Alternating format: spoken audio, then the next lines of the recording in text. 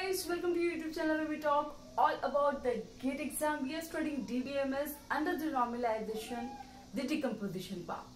So we have understood how to reach from 1NF or 2NF to the third normal form. And in this video, I'm going to show you with an example how you can decompose a relation given in third normal form into a BCNF. That is the higher normal form, which is BCNF. So right here we have the example. Relation R with A, B, C, D and the given functional dependencies A, B to C, D, C to A and D to B. As I told you in the previous video also, guys, there is no difference in decomposing from any lower normal form to the higher normal form. The only basic concept is whatever functional dependency which is a problem for that higher normal form, or which is the violation, which is creating the violation for the higher normal form, just make a separate relation for that, and at the end find out a new relation R, which is the joining relation, which makes up the join to happen, right? So for that matter, so let's start. At first what we are going to do is we will check that this relation is in which normal form already. So for that, as we always have to start from finding out the key. So probably you will find this question which will summarize each and everything that we have learned so far in the normalization. That means the concept of key, the concept of various types of dependencies, the concept of normal form, the properties of the decomposition, and finally how to do the decomposition. Each and everything will be applied in one question. So for the key, let's do the AB plus from the very first functional dependencies determinant part. It gives me A, B, C and D. And A plus gives me what? Nothing except A. B plus gives me what? Nothing except B. So this is yes, this is key.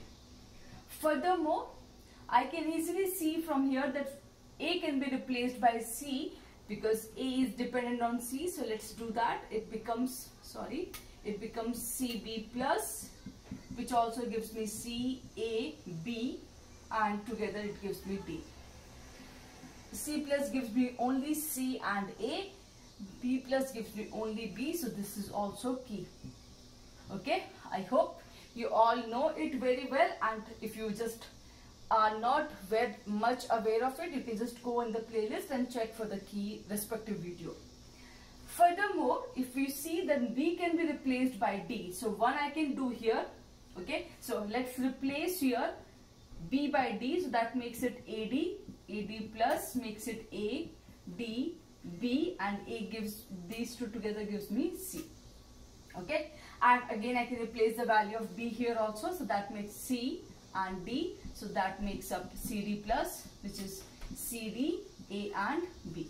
Okay. Alright. So with that understanding, I hope you can see that we have four keys, and which are AB, BC, CD and AD. So every attribute is a key attribute, and with that, once we know that these are the keys, these are the key attribute, what do we do next? We check for the dependencies. So AB to CD, key determining the key is not a problem at all. It is absolutely fine.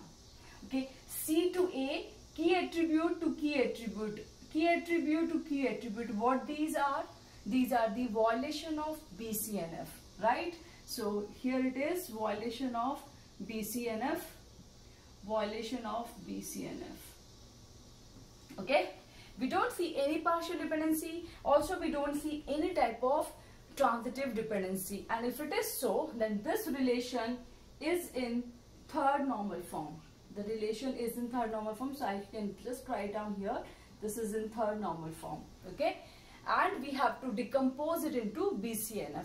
For that, nothing. So let's write down the decomposition set D. Okay. So this is my D, and how I'm going to make it happen. So for that matter, one by one, take your very first violation. The very first violation is C to A. Make a relation R1 for this. That becomes CA. Simple. The next violation is D to B. The next dependency which is violating. So make a relation R2 out of it. That becomes DB. The very third is R3, which is your joining relation. So rather I write the joining relation. and that is R3. What is it? What is that?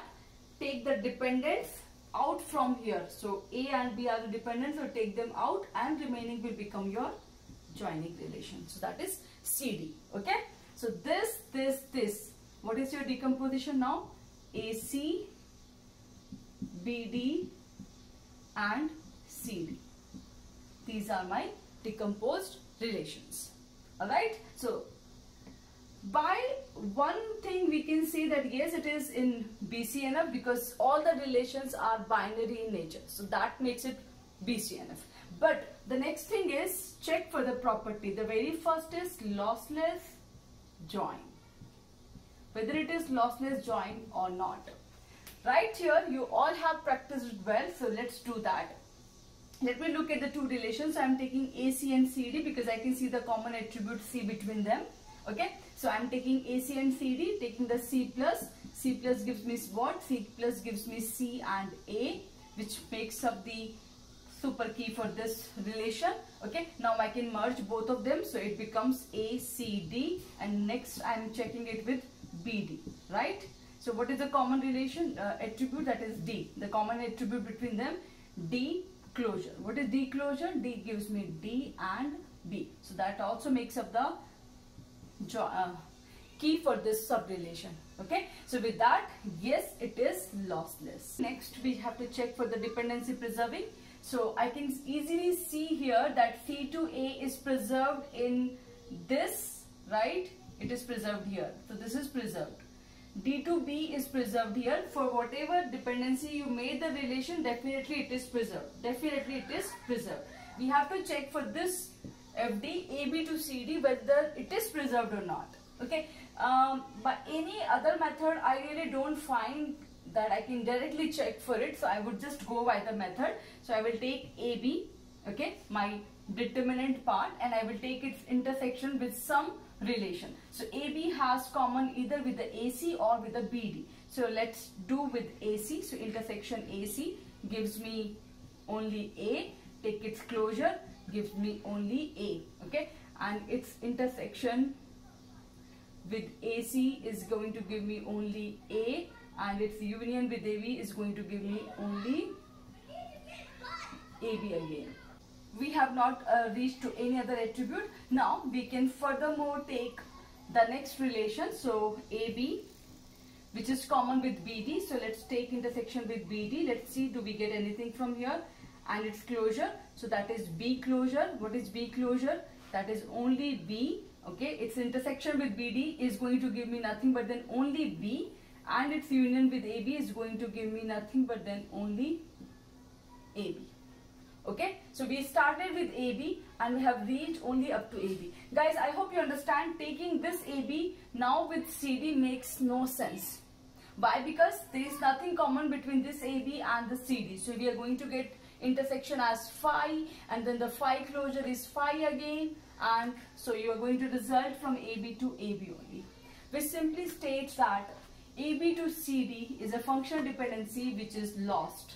Okay, so this is not a dependency preserving. So if at all, because I don't have space, let me just clear this off here. If I check for the lossless join property, so yes, it is true. Okay, if I check for the dependency preserving, so no, it is not true, because AB to CD is lost. Correct? That is lost. And this is exactly where I want to make a, a statement. And that statement is, every decomposition into third normal form is assured to be lossless join and dependency preserving. If you are doing a proper decomposition, if you are following the rules, if you are not doing any arbit or invalid decomposition, that if a valid decomposition is done, then it is going to be lossless join, as well as it is going to preserve all the dependencies. That is the highest normal form you are reaching is third normal form. But once you do the highest normal form to the BCNF, it ensures the lossless join property, but it does not ensure the functional dependency preservation.